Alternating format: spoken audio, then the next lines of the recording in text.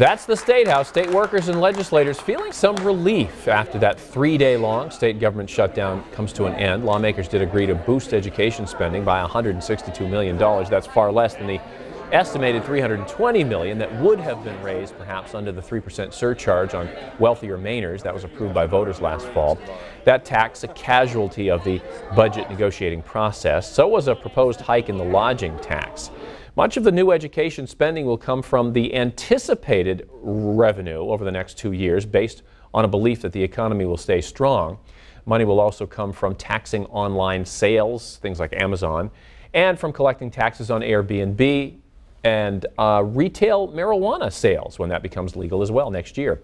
The state begins this new biennium with just about $10 million of anticipated revenue unspent, and Governor LePage says he's not too happy about that increased education spending.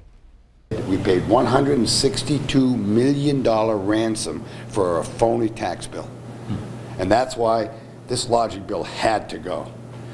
Because the $162 million, we emptied the war chest on everything else in the state to take care of education, and we're getting a subpar system. And now we got some reforms, and you watch me go the next year. They're going to be some hell to pay in education. Now, LePage pushed for education reforms and has for many years, including cutting administrative costs. Still, both sides are claiming some wins with this. Lee Goldberg has more on that. We just sat down and said, we need to absolutely reopen state government. Here's what I need. Here's what you're looking for. Let's get this done. In the early hours of the morning, officially on the 4th of July, the first state government shutdown in 26 years came to an end after 3 days. Shutdown is over. The budget is passed.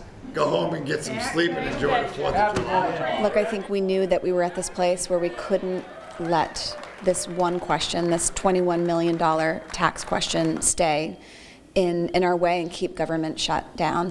That $21 million represented a proposed 1.5% increase in the lodging tax and was a major sticking point in negotiations, even though it only accounted for 0.29% of the total budget.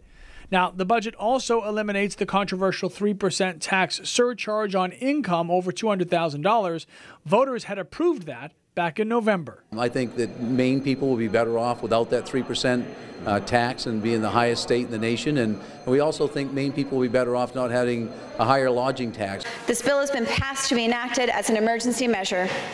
In exchange for the tax concessions, an additional $1.15 million will be earmarked for the Head Start preschool program and will delay cuts for 2 years involving the Maine Care Behavioral Health Program.